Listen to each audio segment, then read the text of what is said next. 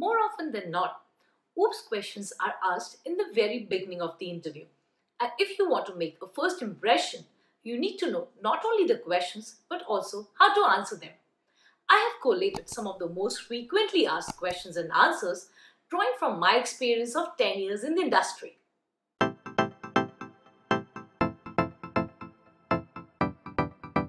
Hello friends, welcome to my channel. I'm Soumya. Without any further ado, let's just straight away start with the first interview question. What is procedural programming and how is it different from object-oriented programming? Procedural programming is a programming paradigm that is based on the concepts of procedures or functions. It is a list of instructions given to the computer to perform the task at hand step by step. While object-oriented programming is a programming paradigm that designs software around classes and objects. It is a way of programming that makes the code flexible and extensible. Please note that both of these are ways of programming and not languages, as most of us get confused with. Now let's discuss the differences between the two. In object-oriented programming, computer programs make use of objects that interact with each other to change the data and perform some functions. In procedural programming, it is a list of instructions given to the computer for what task it has to perform. Object-oriented programming relies on classes and objects, while procedural programming relies on procedures or functions. In object-oriented programming, the data and functions are bundled into one entity, which is called the object, while in procedural programming, the data and functions are separate and not together.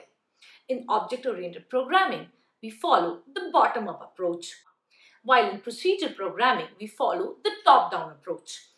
In object-oriented programming, the data is very secure because it is encapsulated in a class. But in procedural programming, the data is not so secure because we don't have any proper way to hide it. The languages that use object-oriented programming are C#, Java, Python, etc., while the languages that were built on the procedural programming were Pascal, Fortran, COBOL. Here ends my first question. Moving on to the next question. What is method overriding and what is method overloading and how are these different? Method overriding is when child class provides a different implementation for the parent class method, while method overloading is when two methods or more have the same name but different signatures. Now I will discuss the differences between the two. In method overloading, the overloaded methods are present in the same class, but in method overriding, the methods are present in the base class and in the child class. Method overloading is an example of static or compile-time polymorphism because the binding of the function code with the function call happens during the compile time. Method overriding is an example of dynamic or runtime polymorphism because the binding of the function code with the call happens at the runtime when the object is created. Method overriding has arguments list that needs to differ. So that means in two or more methods with the same name, the argument list has to be different. The difference can be in terms of the number of parameters or in the type of parameters. In overloading, the arguments have to be the exact same. It has to be the exact same match. In method overloading, the overloaded methods can have different access specifiers, which means that one can be a public method while the other can be a private method. But in method overriding, the overridden methods cannot be less accessible. And I have discussed this in my previous video where I had clearly told about dynamic polymorphism and the two conditions that had to be fulfilled. Please look for the link in the description box. In method overloading, the run types do not matter and can be same or different. Please note that in method overloading, the two methods with the same name are not differentiated based on the return types, while in method overriding, return types must be same or at least compatible. Now I will be talking about the third question. What is the difference between the is-a relationship and the has-a relationship? Inheritance defines the is-a relationship. Class B extends A, that means class B is a class A. While aggregation and composition define the has-a relationship. A class has a property or some properties and attributes. I'll be explaining this with an example. car is a vehicle. So when I'm designing this in a program, my vehicle becomes my base class while the car becomes my derived class. So car will extend my vehicle class. Now for explaining the has a relationship, a car has wheels and gears. So the relationship between the car and the wheel is a has a relationship. Car has wheels, a car has gears, and similarly car will have other properties. I'll be explaining aggregation and composition later in this video, so please keep watching this video till the end. Moving on to my next question, which is very frequently asked and most people don't get it right in the first go. Why multiple inheritance is not supported by Java? Multiple inheritance is not supported in Java because it causes ambiguity in the code and makes it complex. It introduces a diamond ring problem. But first, we will understand the different types of inheritance, which are the single inheritance, in which a derived class inherits the properties and behaviors of its parent class. Multi-level inheritance, in which a child class is again inherited by another child class. So there is a hierarchy of inheritance. And then comes the multiple inheritance, in which you have a derived class extending from two different base classes. Now let's see how the diamond ring problem is caused. When we have a base class A which has a method do, and we have two classes B and C, trying to extend class A and providing their own implementation of method do. Now let's assume class D extends class B and class C, and if we create an object of class D, which method do will be called? Will it be from class B or will it be from class C? And this is all about the diamond ring problem. So Java avoids multiple inheritance. Now let's discuss a slightly conceptual question where the interviewer is looking for your understanding of the concepts. Can we override a private method in inheritance?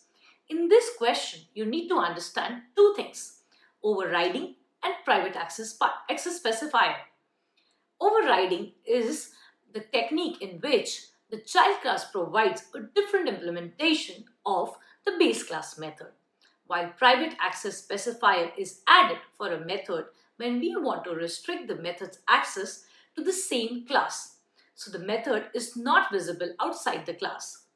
Now, if the method is not visible outside the class, it certainly cannot be overridden by a child class, and hence, private methods are not inherited by the child or the derived class, and hence cannot be overridden. Moving on to the next question. What is data hiding and how is it achieved? Data hiding is the technique of hiding the internal details, that is the data members of a class. We need to declare our data members, often known as the instance variables, as private, so they are not directly accessible to the outside code for manipulation. Imagine that a car has gear as its attribute and it's accessible to the outside code, and someone sets the gear attribute as 0. A car with no gears is not possible, and hence we will make our class attributes as private, so they can be accessible only within the class. To access the private properties, we have the getter and the setter methods that will be used to get and set the values of these instance variables. The getter and setter methods can be added with certain check conditions, like for example, a car has to have a minimum of 4 gears. So we add this if condition in the set method before setting the value of the gears. Please note that even if you don't have any condition for checking, you still should add always the getter and the setter methods, because we can use them later if required without changing any code. Adding getter and setter methods and making the instance variables as private provides data hiding. There's also one more thing to note, that getter and setter methods will be declared as public so that the object can access them to get and set the values of the attributes. Moving on to the next question. Can you extend any class, or is there a way to stop a class from inheriting another class? And I will say yes. In fact, there are 3 ways in which we can prevent a class from getting inherited. The first is making the class non-public. The class needs to be declared as public to be inherited. By default, the class is not public, and hence, if we do not declare it public explicitly, it cannot be inherited directly. The second, adding the keyword final. We can add the final keyword to completely stop the child class from inheriting the base class. Nobody can ever extend a final class. And the third way is to create a private constructor in the class. We will be discussing constructors in the later video. So for now, you need to keep in mind that if we have a private constructor in a class, you cannot inherit that class. Next question is about what is association, composition, and aggregation. Association is the relationship between two objects. It defines the multiplicity between the objects. Aggregation is type of association, and the related objects can exist independently, but one object is the owner of the other. Composition is a restricted type of aggregation, when one object cannot exist without another object. Now let's do it with an example. Association between a car and a mechanic. A mechanic can fix multiple cars, and similarly a car can be fixed by multiple mechanics. So both the car and mechanic can exist independently of each other. Example of aggregation is when the car owner has multiple cars. Each of these cars will be driven by the same owner. In aggregation, one object is the owner of another. Here, the car owner or the driver is the owner of the multiple cars. So, the car owner is one object which is the owner of multiple cars.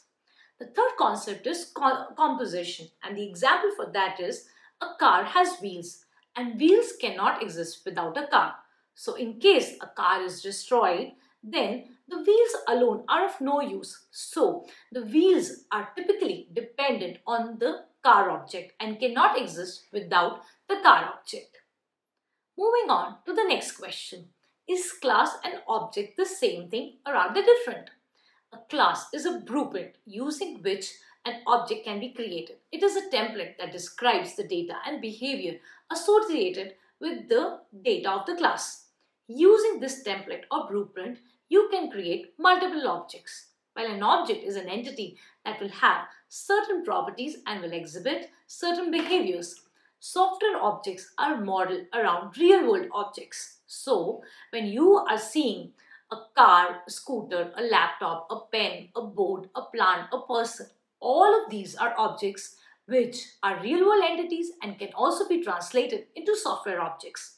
The properties and behaviors of a class can be accessed using these objects. Let's move on to the next question. What is the difference between local variables and instance variables? An object exhibits certain properties which are called the instance variables of the class, while it performs certain actions which are called the methods of the class. We can declare certain variables inside these methods, and these are called the local variables.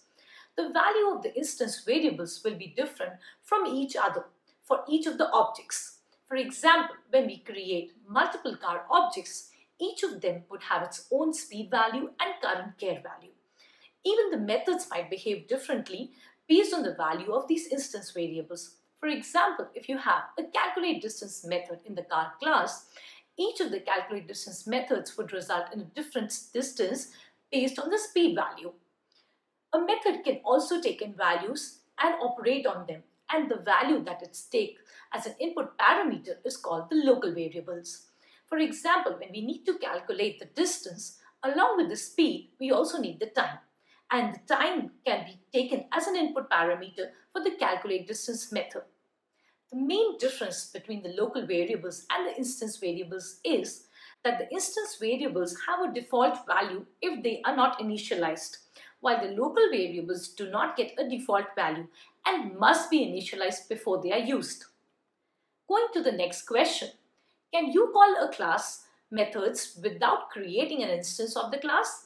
And yes, the answer is we can definitely call the methods of a class without creating the instance of the class, for which we have two ways. The first is inheritance. A child class can extend my class and then use the child class instance to call the parent class methods. The second way is if we can declare our methods as static and use the class name to call the methods. I'll be discussing all about the static keyword in my later videos.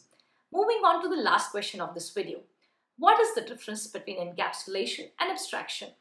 Abstraction is exposing information relevant to the user while hiding the internal details, while encapsulation is the wrapping of the data and the methods that operate on this data in one single unit.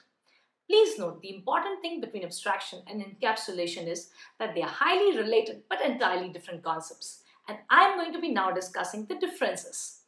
Abstraction is the hiding of the internal implementations or the complexities, while encapsulation is the hiding that provides data or information security. Abstraction is the technique of identifying what needs to be exposed and what needs to be hidden from the user, while encapsulation is the technique to pack this information in such a manner that we can achieve abstraction. Abstraction is the problem solving at the design level or the design phase, while encapsulation is solving the problem at the implementation level. We achieve abstraction through interfaces and abstract classes, while we achieve encapsulation through access specifiers, getter and setter methods. Now going to the examples of abstraction and encapsulation. When we are hiding the internal workings of an accelerator, gears, engines of a car, it is called abstraction. While we are making the fields such as gear and height of a car private, then it is encapsulation. This is my list of all the important questions on the OOPS concepts.